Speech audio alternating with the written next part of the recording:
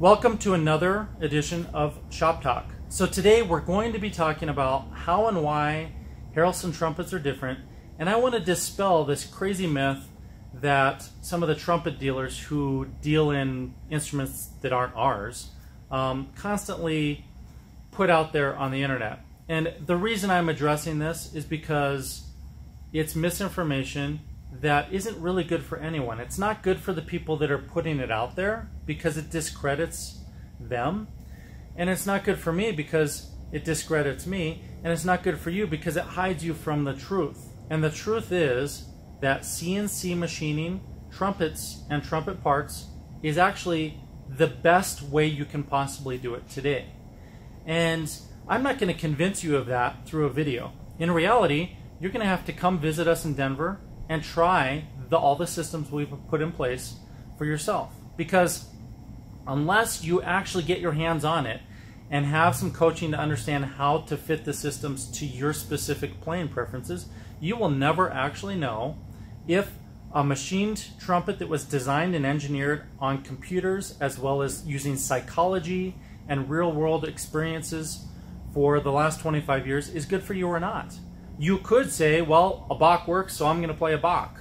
Well, that's great, but that's like the equivalent of driving a Model T just because you're a traditionalist and you love Henry Ford. In reality, if you truly want to take your playing to the next level, you might want to up your game in terms of technology, versatility, and experience, because we have that. So I'm going to dispel the myth that one, we charge a lot of money for some CNC machine stuff that's just super easy to make, and two, that it's not valuable. Because the truth is, what we do here is far more valuable than the price tag that we charge. And CNC machining is just one tiny piece of a bigger manufacturing process that is designed to help you succeed. And to succeed in a way that is not possible using traditional techniques. So you can love your Bach or your Yamaha or whatever French Besson or Old Con or Holton or whatever cool horn you have. I love them too. I have more horns than you would believe. I love those horns too. So I'm with you. But to embrace those horns as if they are the holy grail of trumpet playing and to perform on them as if they are the highest of the high and the best of the best is truly like turning the lights off in the room and trying to find something, because there's no truth to it. You may have experience with the horn and love it for certain reasons. That doesn't mean there isn't something that could perform better. And the reason I know that is because I've developed the processes, and I developed them from feedback and working directly with clients like yourselves, who a lot of which are very, very great trumpet players all around the world. I've worked with them, and I've played trumpet professionally for many years, and we've developed solutions. So I want to talk a little bit about this, and then I want to show you some of the machining things and explain a little bit about some of the costs of our equipment and how and why it's possible to do these things, but why it does come with a cost. Okay? So we're going to dive into all of that and have a little bit of fun today. So the first thing I want to show you is on our website, we have the 2019 VPS Summit G Series. Okay, this is directly related to what we're talking about. What makes our newest horn so great, so much better than a traditionally made instrument? Well, for one, the title says 2019. This was designed and built in 2019. It isn't a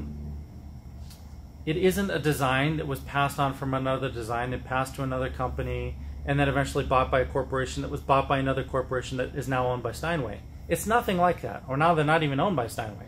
So it's nothing like that. This is 2019, meaning, hey guys, this is current. This is today. This is like the Apple iPhone 9. It's the thing that doesn't exist.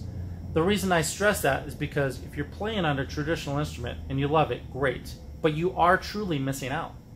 And I can say that with 100% confidence, because playing a traditional design means that it was engineered and really created with original design and manufacturing methods, which are inferior to modern technology methods today. And that's, I'll give you some parallels. That's why we have things like cell phones. That's why your car that might be a Honda Civic can outperform a Corvette from the 90s. You know, I mean, that's the truth. Not only that, but your Honda will probably outlast, you know, 3, 4, 5 cars from the 60s, 70s, and 80s. It will require less maintenance. Everything was machined and designed and created better. And that's what we do here at Harrelson Trumpets. So 2019 is the first part of the name of this trumpet. VPS. What is VPS? VPS is a culmination of engineering, experiments with clients, and psychology. Variable performance system, which I'm going to scroll down a little bit here. You can see we even have a logo for the variable performance system. We take it so seriously we have a logo to describe what it is. Basically, this is a system that allows you to change the airflow, the flexibility, the feeling of slotting in each partial, and the resonance, how much your horn actually vibrates in color, and the bell is feeding off the vibrations of the sound wave, and they work in unison so that they can create something resonant, something much bigger than it was. Okay, so all those things are achieved through the variable performance system, which is huge. So the reason this horn is called 2019 VPS Summit is because we incorporate that technology. It's important. I care about it, and we're going to talk about it. All right, Summit. Why would I name a horn Summit? Well, whether you know this about me or not, I have suffered some serious health defects since I was born. So I am prone to having heart attacks and strokes, and I have had many over the years. Very severe medical conditions that, I mean, I've had events that have been very severe and have set me back many years throughout my lifetime, from the time I was a little boy until a few years ago. And this hopefully is something that's in my past and will not recur very often, if at all. But because of that, I've had to constantly rebuild who I am and what I'm doing to climb up to the summit. Honestly, life for me to get to this point has been like climbing Mount Everest 50 times. Because every time I almost got close to the top, I almost always had some kind of a medical event that then brought me all the way back down to the bottom. And then again, and I'd try and I'd work, sometimes for months or years, and then I'd fall back down. And that has happened numerous times in my lifetime. It has been challenging, and it has been like climbing a mountain. And when I finally achieved all of these things in my instruments and got there, I named it Summit because I finally achieved that goal. I got to the summit, and I want you to find your summit as well. So that's why we call it Summit. It's because for me it's a life journey, the Summit trumpet. The G Series is the newest version. The G Series is something new, and I'm not going to tell you what it is. Instead, you're going to see it revealed in the upcoming videos and on our website. It is not available yet. As you can see, it's not ready. It says it will be released in June of 2019. Okay, so that's why we're looking at this. The G Series means it's better than the series before it. I'll tell you that much. Okay? Now let's talk about CNC machining. Over here on this computer, I have a graphic that, I wonder if I can blow that up. You know what? I'm just going to pull it over here on the bigger screen. That graphic represents something I was working on in 2012. If you can see right here, there are all these green lines and some purple stuff, and down here you can see there's some more, there's another rendering. This is using computer-aided design and computer-aided manufacturing techniques combined to create something new. So I designed a brace back in 2012, actually 2011. It talks about it in this blog entry. This entry is from January 4th of 2012, which was over 7 years ago. And I think that brace actually, I started working on it earlier, like a year earlier, so it's probably about 8 years ago. And that brace was designed using a special kind of technology called finite element analysis. And that matters because that technology makes your horn more efficient. And that technology is something I have been studying since I dropped out of college many years ago. So why do I care? Well, I want as little of the energy you put into the horn to go into vibration until it gets to the bell, and then I want it to resonate. So I want to conserve as much of your energy in your sound wave as possible until it gets to the bell. And then I want it to create the biggest, most beautiful, warm, brilliant tone that you've ever heard in your whole life. And that's what we do. That's why we do it. That's why I care. And that's why I've spent the last 25 years busting my butt to understand how to do these things. Because I didn't go to school for CAD or CAM or machining or trumpet design or any of those things. Remember, I went to school for trumpet performance. I was studying math, trumpet performance, and psychology. I was not going down this road intentionally. This happened because to solve the problems, I needed to learn it. So back in 2012, I posted this blog, which was all about machining trumpet braces and making them more efficient so that we could have a better horn. And here you can see I'm making a lead pipe out of two halves and putting them together. Why do I bring all this up? Well, that was 7 or 8 years ago. And now it's the year 2019. I want to show you what I've done in the last 7 or 8 years. Because a lot of those people that are out there saying, oh, well, Jason, he just pushes some buttons on a CNC machine and then all of a sudden the value of his horns goes up, but it's just a bunch of gimmicks, you know? Well, it's not. There's no gimmicks here. Come meet me, come check it out, see it for yourself. If you aren't doing that, if you're not considering checking out what we're doing, you're missing out. And that's okay, because there are millions of trumpet players and we constantly have a long waiting list.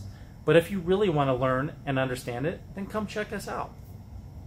But don't just listen to hearsay on the internet from people that maybe just feel like they can't compete. I know they can't compete because these guys that do say that stuff, they either are threatened by it because they feel insecure about something, or they just don't understand. But they're not doing it because there's any truth to it. So, where have I come in the last 7 or 8 years?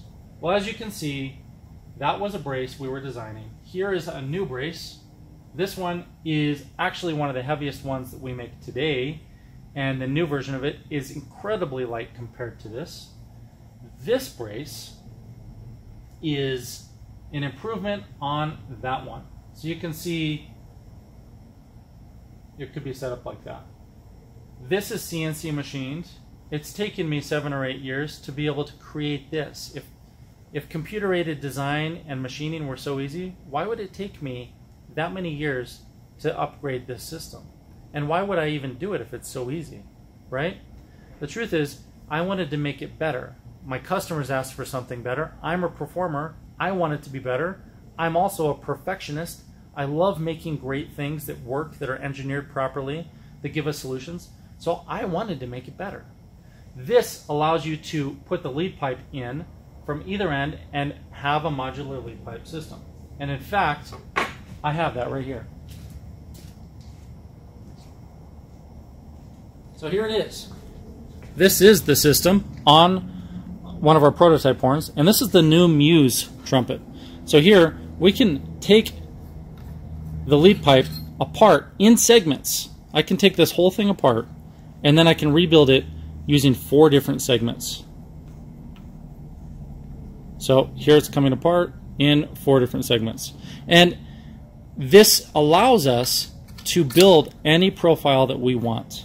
So if you're looking to change the intonation on your horn, let's say you have intonation tendencies that you want to work on, after you've acclimated to the horn, we can work on those tendencies and find solutions to them. So 8 years later, this is what we have. We have a modular system. And now we also have the modular brace for the bell, which this was the most recent version that I have made. But this allows us to then screw the bell into the horn. And it fits in like that. So you can see we've come a long ways. Now we have modular bells, fully modular lead pipes. The bell crook itself is modular, so that would come in and screw into the horn. And we can interchange all of these pieces, and at the same time, we can machine them out of lighter and more efficient materials, or even possibly 3D print or make them by hand. We still do a ton of handwork here at Harrelson Trumpets. We always have. Our typical horn requires maybe 5 to 10 times as much handwork time as a standard trumpet from like a major manufacturer. So in terms of handwork, we've always done a ton of that. We have to, because machining isn't the ultimate solution yet, although we'd like it to be. But you can see CNC machining is not some simple, easy feat. It literally takes a lot of hard work, time, devotion, and it's also a very challenging and rewarding but also disappointing career. And I enjoy telling people that I'm a machinist. I always feel very humble when I say that, because being a true great machinist is a lifetime endeavor. It takes your entire life really to become great at it. And I know people that are much better at it than I am, and I feel like I'm somewhere in the middle in terms of my skill level and my understanding, but I'm working very hard to be good at that. It's much like trumpet. Trumpet will eat you alive. If you take it seriously and you say, I want to achieve XYZ on the trumpet, you could spend your whole life trying to achieve that and maybe experience some successes and some failures. Machining is just like that, especially CNC machining. Now, it's interesting because on the trumpet side of things, there's this huge debate. Oh, traditional design or vintage horns are better versus, oh, try something new, like look at what Harrelson's doing, or maybe Monette or Taylor or whoever, right? And there's this kind of almost bipolar part of our industry or our community where people may or may not embrace the new stuff, and they may really embrace the old stuff, but they don't always embrace both. Now, I embrace both. I have a ton of respect for everyone that came before me, and I hope I can respect everyone that comes after me, because someone's going to do it better than me, and after I'm gone, they're just going to get better and better. I truly hope that. But it's interesting because in machining, we have the exact same thing happening. There are all these guys that are like, oh, I love CNC machining. What you may not know is CNC machining is relatively new. It really started in the 60s and 70s, and it didn't become a big thing until the 80s and 90s. And now today, most people are really embraced and invested in CNC machines of some sort. But there are the traditionalists, the manual machinists. I started as a manual machinist. I also started on an old, simple, regularly built coronet. So I understand the tradition side of things and playing on the old equipment or machining on the old machines where you had to turn the hand wheels. I still have those, and I still use them. But I also embraced the new technology. I created all these solutions for trumpet players and even now for other brass instruments. But also I've embraced CNC machining. And it's a funny thing, because if you go on a CNC machining forum, then what you hear on Trumpet Herald and Trumpet Master is nothing compared to what you'll hear on a CNC forum. On CNC forums, those guys will rip each other apart to the point where you can't even read it. It's so vulgar. I don't know why they get so upset, but trumpet players are doing this too. We're a community. We should all be part of the same community. We don't need to divide each other over new and old and all these silly things. Embrace it all. Enjoy it. Find what works for you and make the most of it. That's what I truly believe. But CNC machining can truly be one of the most challenging things I've ever done, as well as playing the trumpet. And I'll tell you this, I'm a pretty damn good trumpet player, but there are a lot of guys who walk in here and blow me away. I can do some things they can't. They can do a million things I can't. And we have a lot of respect for each other. It doesn't matter what horn they're playing. If they walk in here with a Monette, I have the same amount of respect. If they walk in here playing an 1850s cornet, then I still have the exact same respect. Why? Because we have brotherhood or sisterhood, whatever it might be. We have the family of people who have worked really hard to devote themselves to this instrument, just like machining. So, I encourage you to throw out all your silly craziness of liking or disliking each other for whatever reason. And then I'm going to show you this. This is a trumpet brace, just to cause a little controversy. This is the brace that fits right here. That one's in a crazy cool blue acrylic, and it can go in place of that one. And yes, I love having fun with the visual side, the aesthetics, all of it, and we will build horns out of stuff like that too.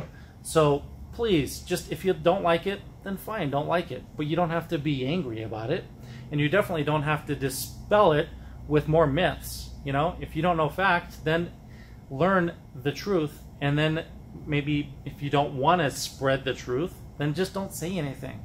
Because you know, the trumpet dealers that are out there that are saying these things, truly, as soon as the word gets out, then they discredit themselves. I don't know how many times I've heard someone call me or come in here and say, oh yeah, I visited so-and-so in New York or whatever other city, And they were the ones that were really against your stuff on Facebook or Trumpet Herald or whatever. And, you know, I had to pull out my horn and show them, actually, everything's great. You know, I love it and everything works better, you know. It makes them look bad.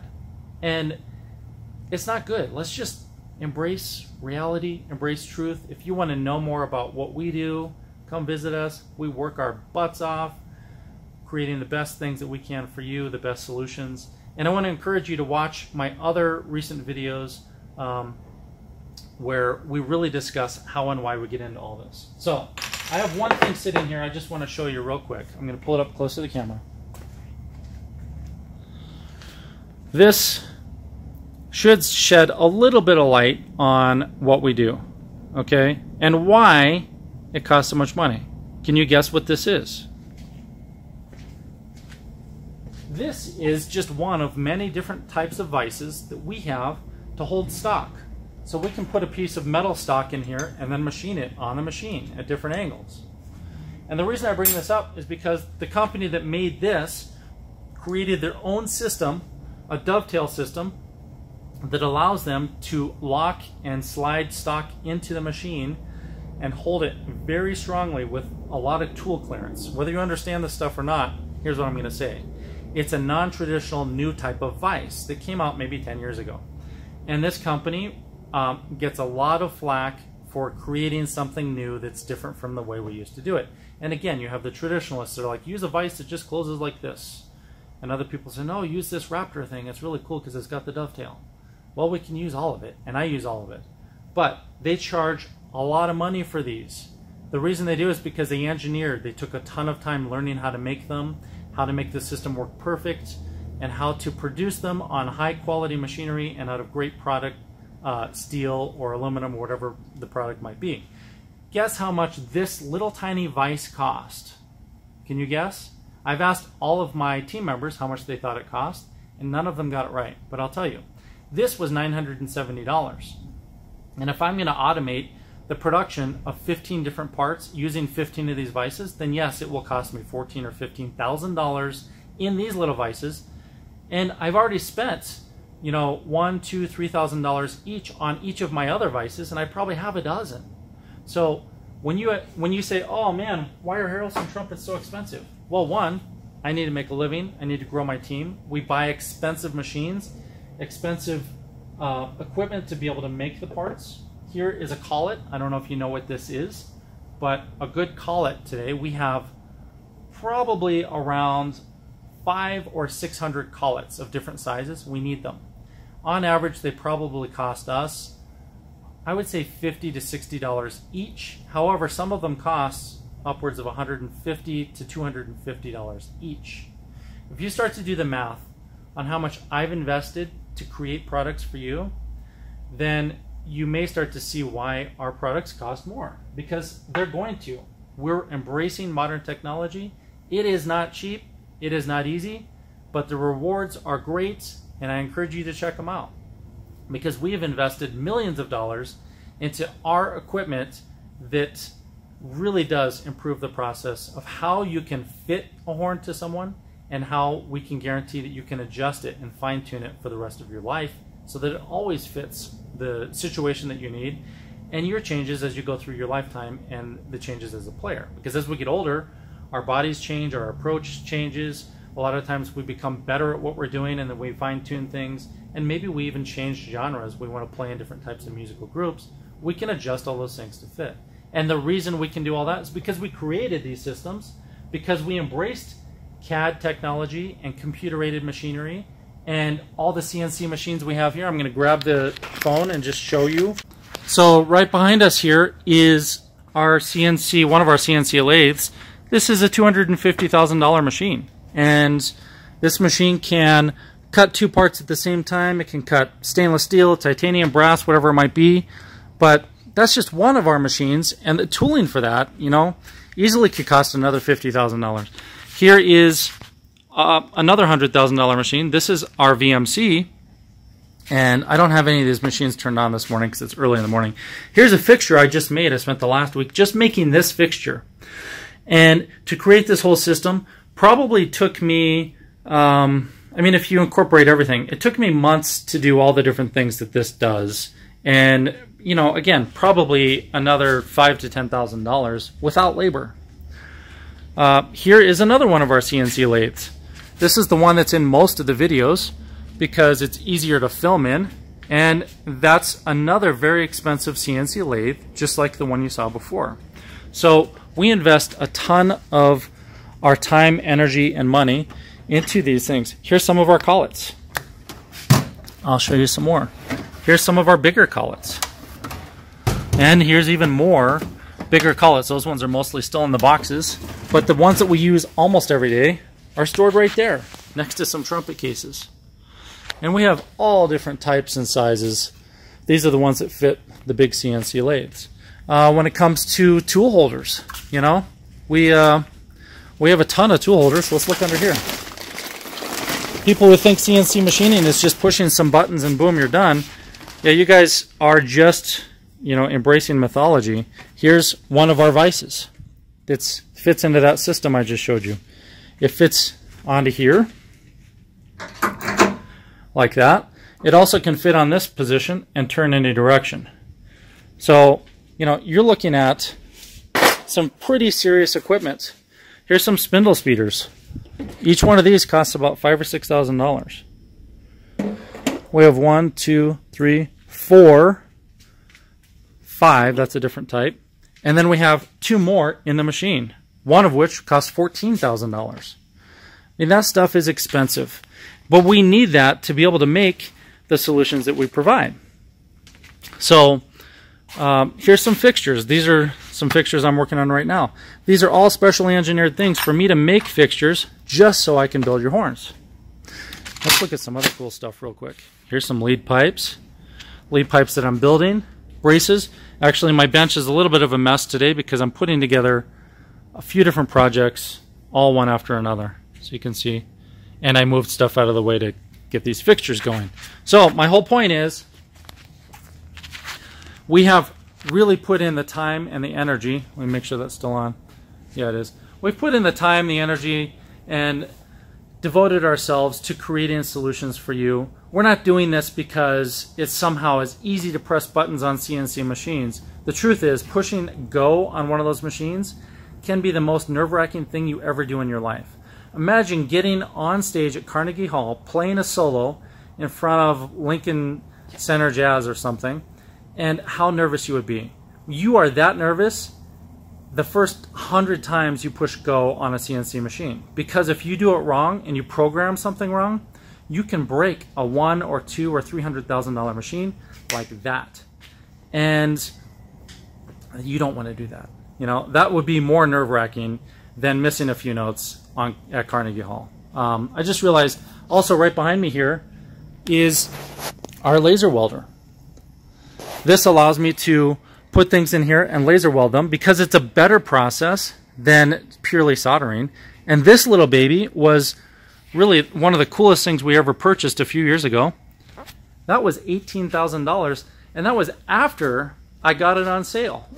You know, so yeah, it's not a simple, cheap, easy experience. It took me probably 6 whole months to get good at using that laser welder, so I could make really nice seams. And the first 3 months, I honestly probably didn't produce anything that was valuable at all because the learning curve was so steep.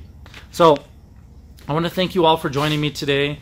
If you have not checked out our horns or our mouthpieces or any of our solutions, I encourage you to just give us a call and discuss what you're working with and what your challenges are, and let us help you find solutions, because that is what we do. We're passionate about it. We love working with all of our customers, and we have devoted our entire business to serving you. So thank you again for joining me, and I'll see you in the next Shop Talk.